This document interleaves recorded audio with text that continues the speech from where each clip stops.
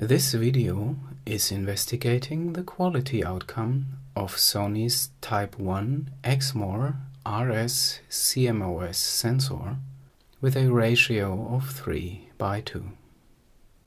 The different high frame rate sequences have been shot using the new Sony RX10 Mark III at 600 mm focal length. But eventually also other Sony cameras using the same type of sensor, like the Sony RX10 Mark II or the RX100 Mark IV, will, besides of the dramatically different lenses they use, lead to somehow similar results. All test footage has been filmed equally during the late daytime. This excellent point-and-shoot camera can produce extremely high frame rates, up to 1000 frames per second in PAL or 960 frames per second in NTFS, but only at cost of cropping into the standard HD resolution.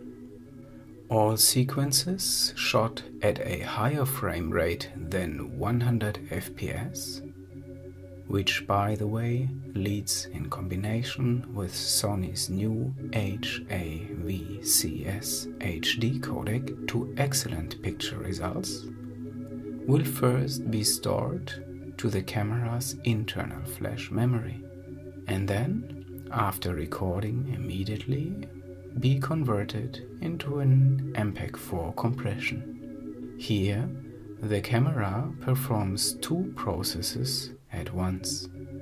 On one hand, it stretches the high frame rate sequences out in sense of time to the formerly selected record settings. On the other hand, it stretches out the original crop factors increasingly the higher the selected frame rates are to fit standard Full HD resolution. Which means to us filmmakers is not going to be given access to the camera's raw footage that was initially being burst into the camera's internal high-speed memory.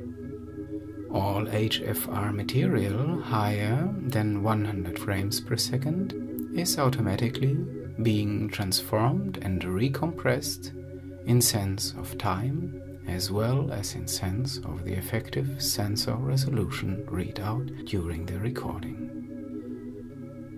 For as applying the resulting footage directly to our contemporary Full HD image languages, this is easy, fast and convenient to do. Nevertheless, we are dependent, limited and forced to trust the quality of Sony's internal MPEG-4 compression as well as the camera's internal upscaling algorithm. To get an objective sense of the graphical dimension of this picture transformation processes, this analytic and comparative comparison has been produced. We extracted the values of the maximum recording time of around 4 seconds from the camera's instruction manual. In all of our own field tests so far, we were able to get longer shots out of this machine.